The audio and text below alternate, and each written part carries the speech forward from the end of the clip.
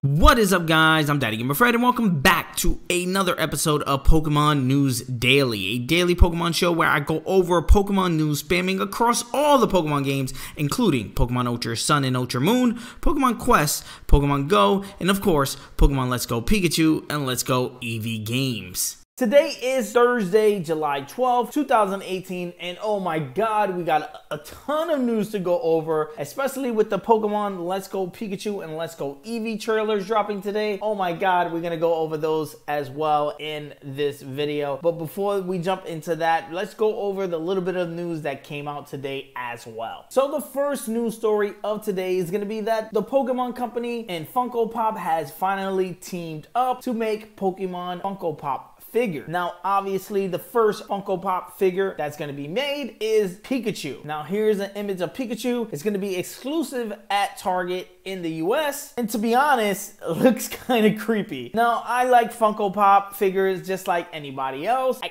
kind of feel like they should have went with a little bit white on the eyes. Now, here's somebody on Twitter doing that, and oh my god, it just looks so much better with the white in the eyeballs. But I understand this is Funko Pop's thing where all the eyes are just blacked out. Pikachu again does look weird. This is images again from Twitter of somebody actually getting their hands on one early, and here's the box and stuff like that. It looks kind of creepy. I need to see it in person so I can kind of get a grasp on how it feels, but that's how pretty much all the Funko Pop looks to me when I see it online or see images of it. I'm immediately turned off by it, but once I see it in person and see the craftsmanship of the figure, I 100% change my mind on it, and I end up buying even ones that I don't even know where they're from, but I just like collecting them, and I'm just addicted to collecting Funko Pop. So I gotta make room for 800 plus more, because Pokemon, you know they're gonna keep rolling out these Pokemon Funko Pops, and especially when this Pikachu one goes on sale, is going to be sold out everywhere. So if you're trying to look to grab your hands on one, it's going to be exclusive at Target in the US. I'm pretty sure it's going to be elsewhere as well, online and stuff like that, so you wouldn't have to worry about this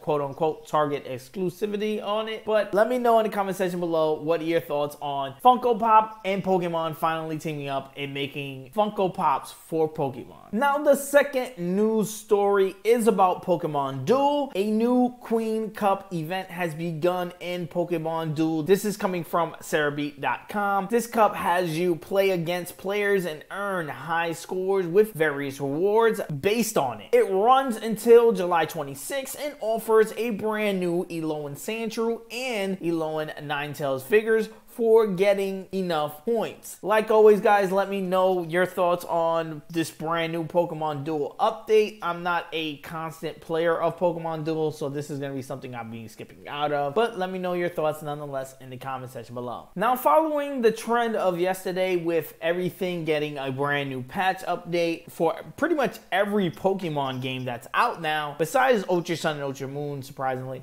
Pokemon Quest for Android and iOS has been updated and gets a brand new patch. This brings Pokemon Quest up to version 1.0.2. It provides minor bug fixes, kind of like what we've seen with the Nintendo Switch version. It also adds a special mobile-only quest, which gives you 100 PM tickets for the first time you create a backup data for your game. Again, I am addicted to Pokemon Quest. I've been playing it non-stop on my Switch. I still haven't gotten up to Mewtwo yet. I'm doing the same thing on my phone. I'm playing a different save file, and it's just as addicting as having it on my Switch. I jump in pretty much daily to check out what's the daily Pokemon. They gave away 500 PM tickets for this kind of same update yesterday on the Nintendo Switch version, so it's kind of good to see them basically giving an incentive for the mobile version to actually earn PM tickets as well. Let me know if you're playing Pokemon Quest on your mobile phone in the comment section below, just like I am. Now, before we talk about the Let's Go Pikachu and Let's Go Eevee game brand new trailers, we have to talk about Pokemon Go. It wouldn't be a Pokemon News Daily if we didn't bring up Pokemon Go, obviously. So we got some news, as always. Niantic rolling out the daily news drops for Pokemon Go, especially during this Pokemon Go special summer event and stuff like that that they got going on. So let's jump into it. This is coming directly from PokemonGoLive.com. I'm gonna have a link to this news article in the description below so you guys can check it out. It says unlock Zapdos Day during Professor Willow's Global Challenge. It says, are you guys ready for round 2 of Professor Willow's Global Challenge? Starting July 14th throughout July 15th, each area of the world will have to meet the challenge requirements during Pokemon Go Fest in Chicago. If each area achieves its respective goals, candy-related bonuses will unlock starting on July 16th, including bonuses for catching Pokemon and participating in raid battles. Trainers can also unlock a bonus to reduce the distance needed to hatch eggs, and that is so clutch, especially with all these Alolan eggs that we're getting as gifts. We need this. We need this. So if all the goals are reached, trainers all over the globe will be able to receive up to 5 free raid passes when they spin a photo disc at gyms during Zapdos Day. Featuring the legendary Pokemon Zapdos on Saturday, July 21st, Zapdos will be exclusively available in raid battles around the world for a 3-hour period. During that time, all Zapdos caught will know the fast attack Thundershock, and you might even be able to encounter a shiny Zapdos. Now, here's the thing. Here's regular Zapdos, and here's shiny Zapdos. Can you spot the difference? With that out the way, let me know your thoughts on shiny Zapdos. And to me, it's literally the same thing. It's just a tint darker, I might say. But let me know, what do you think about shiny Zapdos in the comment section below. So I think this is pretty cool. Once we got Articuno Day, I kind of figured that the next thing in line was going to be Zapdos Day, was going to be Moltres Day. We got them already in Research Box, but they weren't shiny. And then now that we getting this day where we can just hunt these legendary birds for 3 hours, to me it's like another community day for the month, which is great. And it's based on a legendary, which is great. And it's releasing the shiny of these legendary, which is, again, it's great. So I think this is a great idea and a great way to roll these legendaries out, as well as getting the community together to complete challenges to kind of make us feel like we earning this. Even though, to be honest, with just such huge player base, I think we're gonna unlock these rewards regardless, but there are gonna be tons of players and tons of Pokemon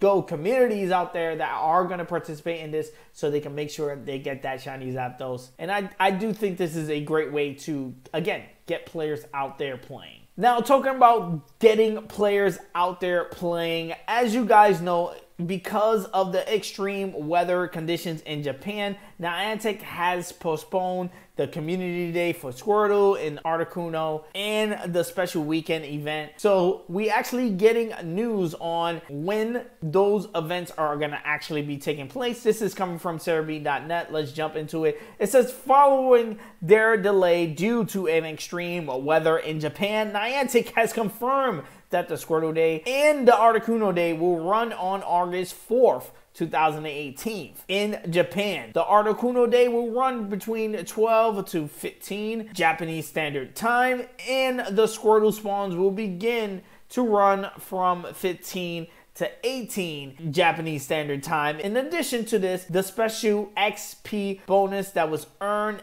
at the Safari Zone will also run at this time as well. I think this is pretty cool. Again, for those players, for the people that were affected of this extreme weather condition that has been going on in Japan, my thoughts and prayers to everyone that's out there. If there was anyone hurt or whatever, I again give my hats off. Kudos to Niantic for actually postponing this and thinking about the people out there that they weren't going to be able to participate and not just have the events run and then no one participated because it was too dangerous. Again, coming from Cerebi.net, it says a new special weekend event has been announced for Korea on July 29th. If you obtain a ticket or lottery, what is that? Is that a lottery or 7-Eleven or SK Tecmo? What the fuck are these stores? You'll be able to see special spawns of Dratini, Unknown S, Unknown L, and Unknown T. With this, there will also be double experience for today, which again, I think this is pretty cool. I wish they bring something like this to America or to other countries so we can just, go to like GameStop or, Sprint, buy a ticket, enter the code, and have a special weekend event, around the world. I don't see why this will be a Japan-only event. I think this is just to get these events kind of rolling and starting. Again, it does feel kind of pay-to-win-ish, but let me know your thoughts on it in the comment section below. So without a shadow of a doubt, the biggest news story of today is that we got brand new trailers for Pokemon Let's Go Pikachu and Let's Go Eevee. Now, I say trailers with an S because we got an American trailer as well as the Japanese trailer. And there is different stuff in each trailer as always. So what I'm going to do here is actually just go over the highlights that Sarah B kind of put together as a rundown of show, so we can just get through both of the trailers and show you guys new content that hasn't been revealed, that got revealed via these trailers. I will be doing my own analysis video on these trailers. Should be up by the end of the week or maybe even Monday as the earliest.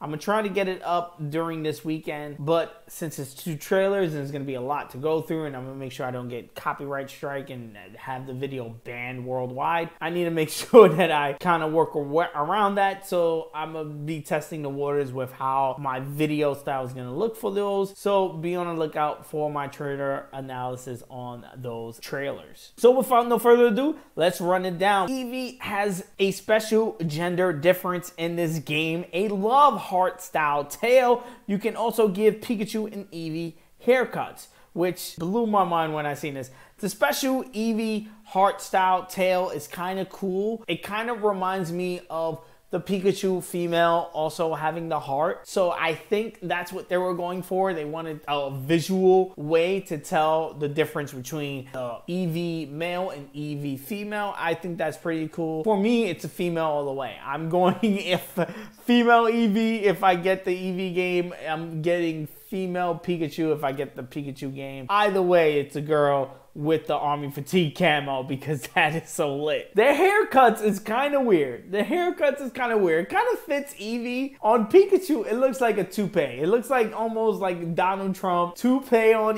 Pikachu. Oh my god, it's just like, I don't know what it is. It's just, I need to see it in person. I need to see it in my game. Maybe I'll feel differently, but looking at it in these trailers, it's just like, wait, what? We can give them haircuts?